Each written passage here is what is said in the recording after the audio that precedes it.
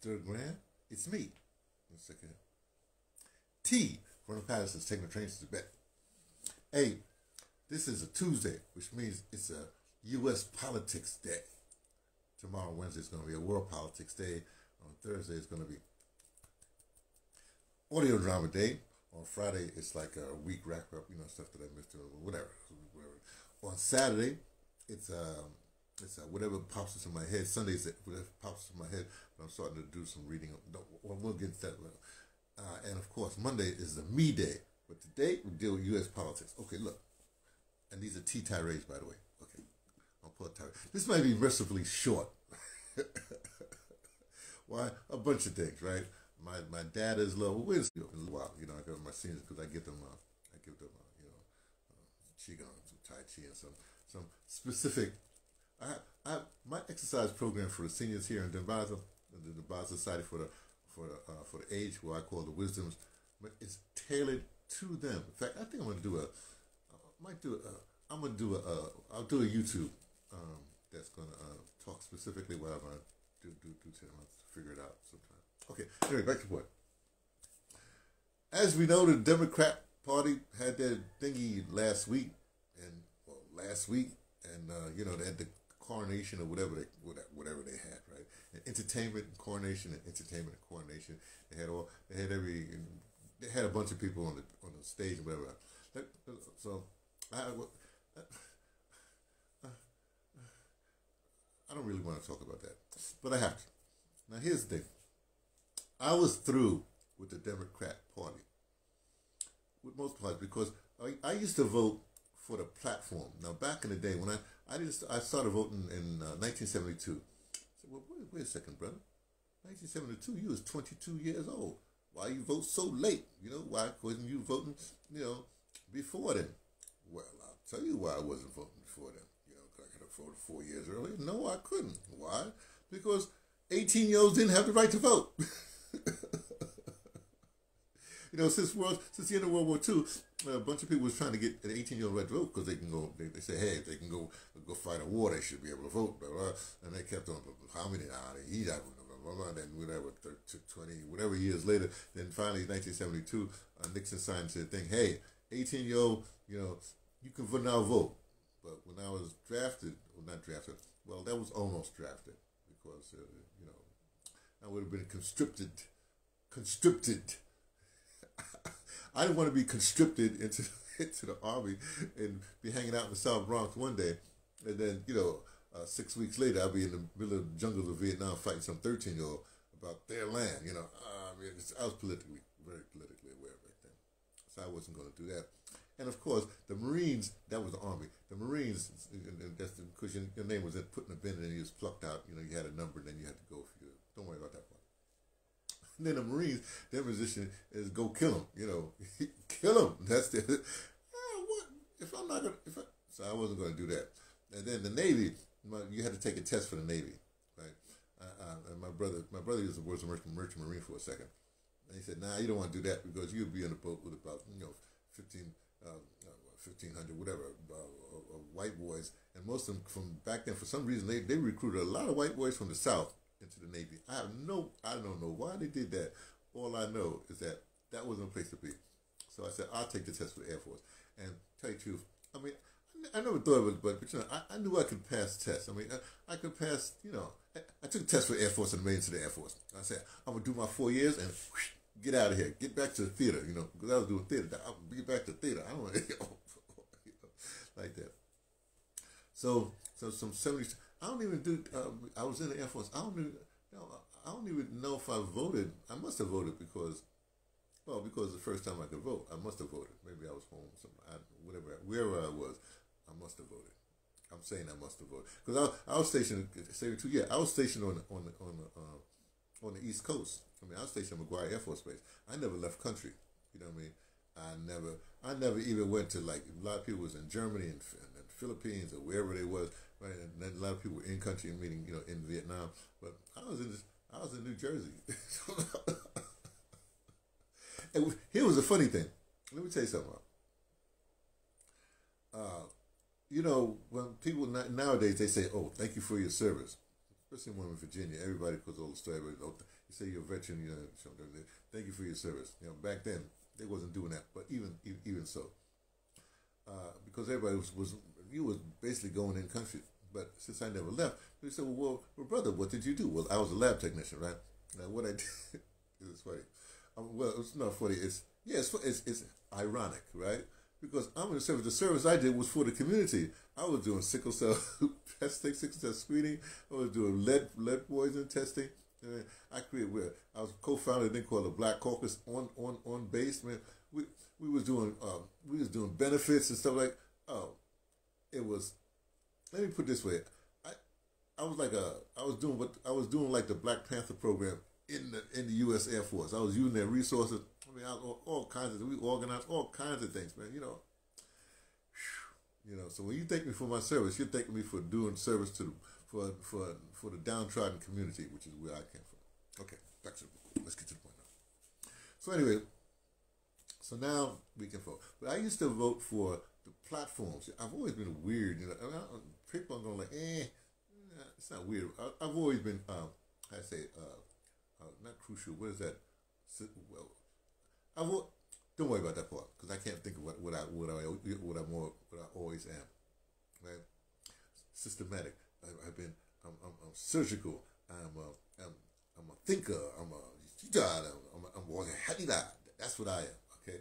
And so I used to vote for the platform, right? You know, whatever they say the platform was, okay, that's a line. I know it's politics. You can only shift a certain way, so I do that.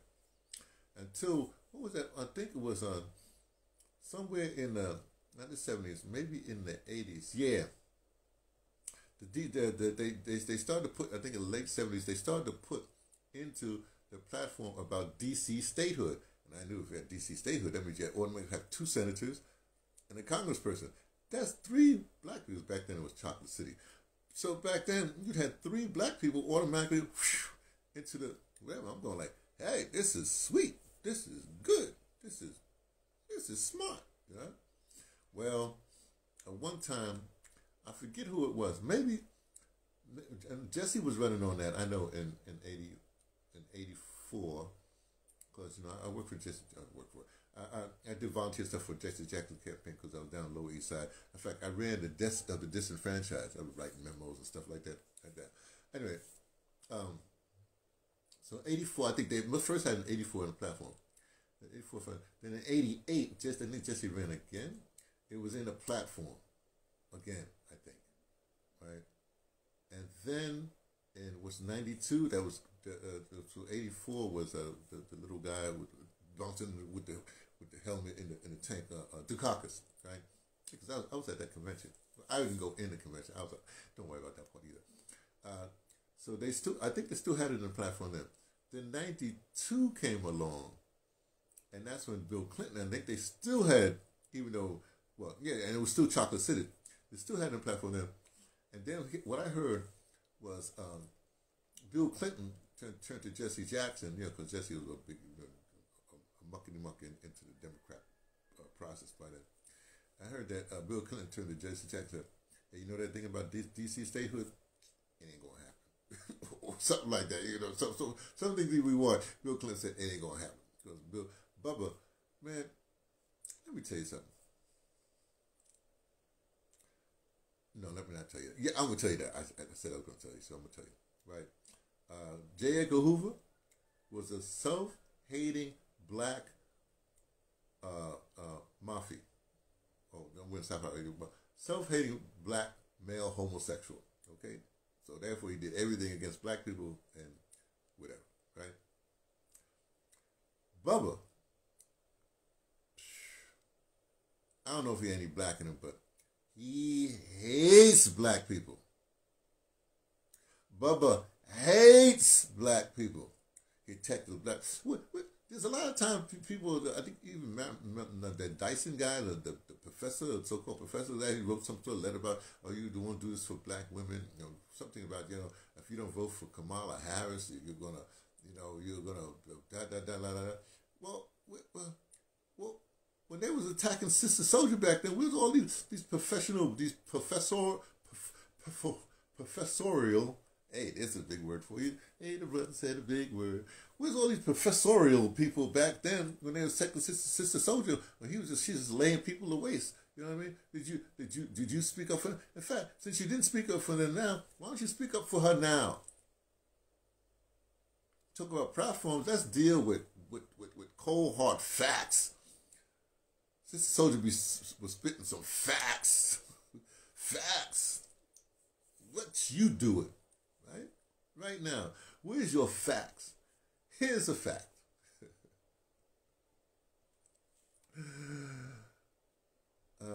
The comedian, the Harris woman, everybody's talking about she ain't faced no hard questions, blah, blah, blah, blah, blah, blah. Yeah, she's okay, yeah. But here's what I say. Let me give you a fact. You know Hillary Clinton? They're supposed to be the first woman going to be the president, right? You know why she lost? Look into this. You want a fact? Because white women said, yeah, we want a woman, but not that woman. White women. It wasn't men, it was white women said that. Now, let's fast forward. Let's fast forward right now. Oh, especially black women. Oh, it's going to be a woman. Oh, it's going to be a woman. Oh, a black woman. Ain't going to be Sister Soldier. But it's going to be a woman. It's going to be a black woman. Oh, it's not Sister Soldier. It's going to be a woman. It's going to be... Dare I say it again? If you ain't doing the Sister Soldier thing, then you could be able to... And you ain't really... I'll say like Biden said. If you ain't doing the Sister Soldier thing, you ain't really a black woman. If you should... Okay. I was going to say shilling. Don't think I was doing that. Okay? So here's what I'm saying. First of all, I'm going to do it like this. White women, if they wasn't going to take Hillary, they certainly ain't going to take Kamala, who's like Hillary 0.5. Everybody think that Kamala's like they thought that she was going to be Obama 2.0. That's a little slide dig in there for you people who understand, because I can do that, right? Kamala is Hillary 0.5. And white women don't want that woman either. So you could be trying to get black women on black women. You might have them. I don't know what's happening with black women. I don't speak for no black women. I don't speak for black people. I don't speak for nobody. I don't even speak. I speak for the downtrodden because, well, the downtrodden ain't speaking. Well, they can't. They don't let the downtrodden speak. But I don't even speak for the downtrodden. I speak for me's. That's all I speak for. I don't be speaking for black people, nothing like that. But I'll tell you this: white women are not going to allow that woman, that East Indian, to be president of the United States. I can tell you that right now. And that's all I'm going to say. I'm through with the Democrat, right? Here's what, okay, I'll tell you what I'm going to do. As of now, here's what I'm going to do. I guess maybe I'll talk about this next week because RFK jumped in today. RFK did a brilliant thing. You know, can I say one? I'm going to go off topic as usual. I'm going to meander again, right? Think about this. You got Cornel West supposed to be so smart. You know, he's got the brandy in one hand and that cigar. Maybe he's not doing a cigar anymore. And hanging with the hoity-toity and doing the same thing, mentioning John Coltrane and his brother and the Cool and the Gang and the dude. You know his shtick. I especially said shtick. I threw that stick in there. You know, you people from New York, you know what I'm talking about, the shtick, right? You know, but you know he's still there, just mouthing off. He's going to do against this. But that. Maybe he's good. Okay, you can talk about that's fine. I'm not coming down on Cornell. I'm just trying to say you're supposed to be a brain. You know, you from Harvard. You teach at Princeton, and you're supposed to be a brain. Robert F. Kennedy, Jr. That's a brilliant move what he did. Talk about platform. He's saying, look, okay, I'll talk about it. But what he did was interesting because he said, I'm gonna withdraw from the states that are basically sewed up. You know what I mean? I guess that's what he said. I have to look into it. I'll tell you next week more. But I'm still going to campaign in certain other states, however he did it, which is really, really brilliant, right? Now here's what I'm going to do, because I'm a political animal. My whole thing is like, have fun. If you're going to do something, have fun. Here's what I was going to do. At first, I was just going to write. First of all, I have a campaign. Oh, I forgot to tell you. I should have said in the beginning. I should have been up front. But I'm doing a political thing, so I'm not up front all the time. Sometimes we got to go there, right? I'm running, right? I'm a write-in candidate. I want you to write in my name. My name is reparations. So let me do a RFK thing, right? If you are in a state that's not in contention, like, or going to be a Democrat state or a Republican state, then, someplace or that thing, because, we have write-in in the states, right? Right? Somewhere in there, I want you to write in the word reparations. That's me. Anthony, reparations Sloan. Just write in reparations. Call me by my nickname. Call me by my middle name. Reparations, right? So write in reparations. So if you know, for instance, Trump is going to win this state, just write in reparations under there. If you know Harris is going to win this state, then write in reparations, right? If you don't want to, if you don't care for none of these people, then write in reparations, right? You just gotta write in Harris, fine, write in Harris. I mean, right? You guys click the thing for Harris or fill in the thing for Harris. Go ahead, do that. But someplace else on the ballot, like if you know your congressman's going to win anyway, or if they have some other issue, just write in reparations. Someplace on your ballot, write in reparations. Okay, that's my campaign. Reparations. Just write in reparations. For those of you people, who say you're anti-war like me, you can write in no war. It's like I'm gonna write on my ballot someplace reparations, no war. But I'm gonna get back to the president right now. So that's what I want you. That's my campaign, right? Now let's go back to what I'm actually going to do. I'm actually going to write in reparations someplace on the ballot, right? But I think in Virginia, probably Jill Stein is running in Virginia. I'm gonna vote for Jill Stein, and then some other place put reparations. As long as reparations appears on the ballot, then I'm cool. So, but brother, why are you writing Jill Stein? Oh, no. Well, I know. Look, let me put it right. She's for reparations, so I'm putting reparations as a thing, as a candidate, as a part of the platform, right? And I'm writing in reparations other places, right? Well, still, aren't you wasting your vote? Right? No, you don't understand how politics works. And this is what RFK is saying too, in a way.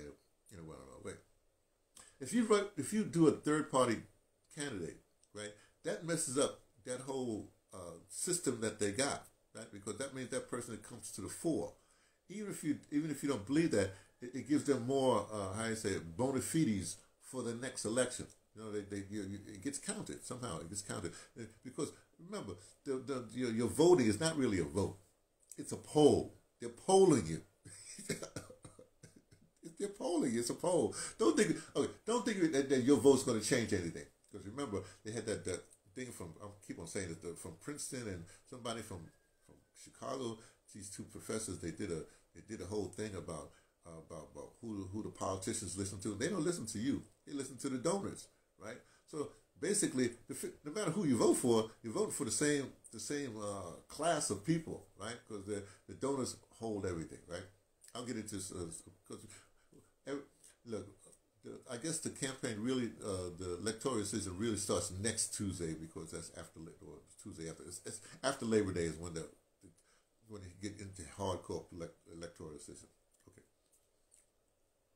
So what I'm saying is this: that for me, it's like I'm poking the system by voting for Jill Stein and writing in reparations every place. Plus, remember, I guess I'm back to voting for the platform because Jill Stein's platform. Jill Stein should say that the Green Party platform. They got I think the brother is a brother running as I'm sorry, man.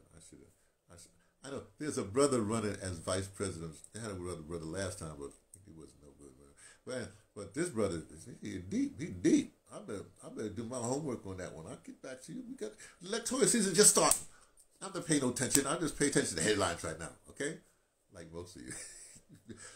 Let us do our research. Okay, come on now. Come on with me. Follow reparations here. Last thing. I'm gonna let you go. I am gonna let you go. I swear to you, right? In preparation for you writing in reparations, when you get like when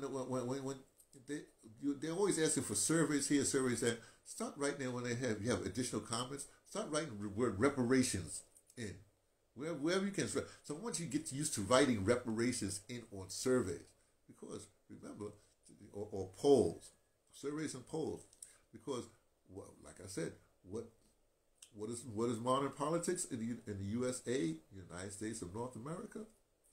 It's a poll. It's not voting. So I want you to get used to writing reparations. Just write reparations, and no matter where you are, when they ask you any further comments, you say reparations. Write reparations. If you're being interviewed, they say, "Do you have any further?" I have one more thing to say. Reparations. They go, "What does that mean?" Just reparations. There's a guy. This guy wants to write in reparations. No, don't say that part, because then you get in trouble. They say reparations, and they say, "Good." Well, so reparations. Reparations. I like that word. Reparations.